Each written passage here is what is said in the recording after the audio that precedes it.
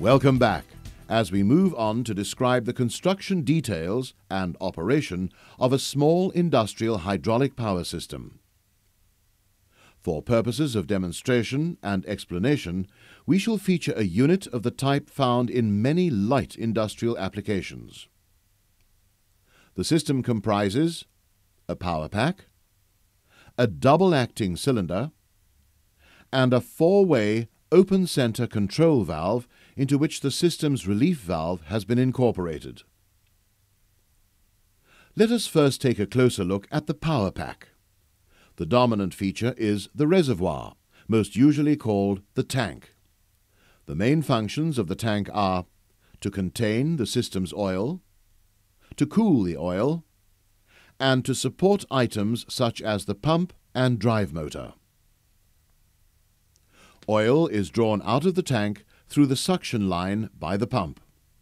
Oil re-enters the tank via the return line, having flowed through the system. The suction line and the return line are kept separated, most usually with a baffle plate. The baffle effectively slows the internal flow of the returning oil inside the tank, giving it time to cool before it reaches the pump suction inlet. Featured on the tank is an oil level indicator, combined with a thermometer. Tanks are designed to contain large amounts of oil, much more than the circuit requires, primarily to improve cooling. Much heat is generated as the oil flows through the system and is carried back to the tank through the return line.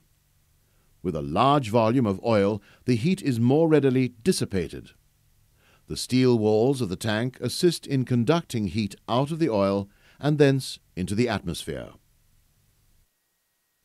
A drain valve is fitted at the bottom of the tank. This is required in order to drain the oil when required.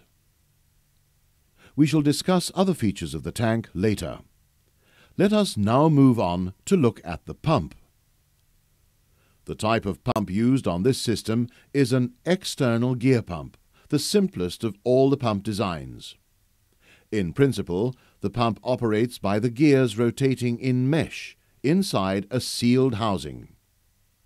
A low vacuum is formed at the point of unmeshing. This results in oil being drawn into the pump housing via the inlet or suction port.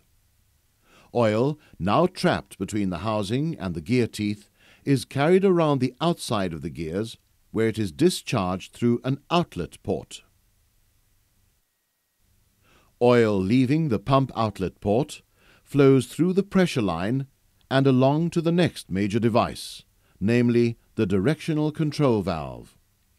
This device on our unit is a 3-position manually operated type. The direction of flow, and hence the direction of actuator travel, will be decided according to the position of the operating lever.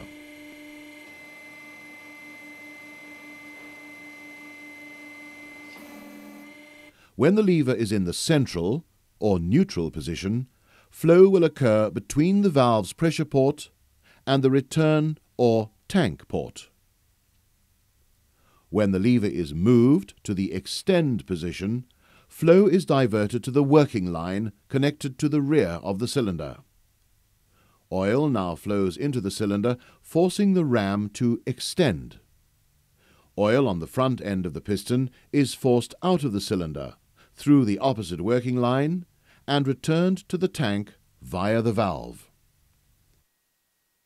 When the lever is moved to the retract position, flow is switched within the valve and moves into the front of the cylinder, forcing the ram to retract. Oil on the rear side of the piston is pushed out of the cylinder and back to the tank via the control valve. At this time, we need mention the pressure relief valve. On our model, this is situated within the control valve body, but it may also be incorporated into a pump casing. As with most pressure relief valves, ours is adjustable. We do, however, urge you not to tamper with pressure settings until you have received the necessary training.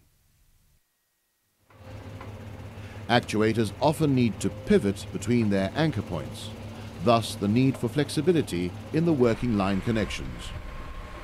This need becomes obvious if you watch machines at work.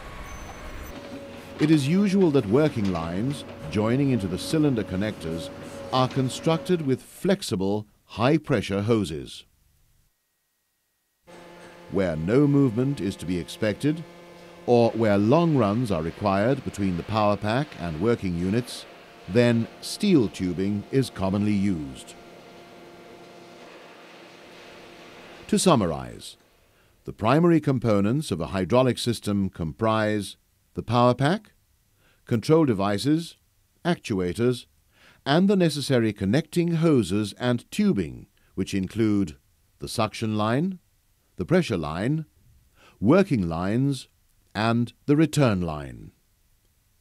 After the break, we shall look at important devices incorporated into systems, namely filters.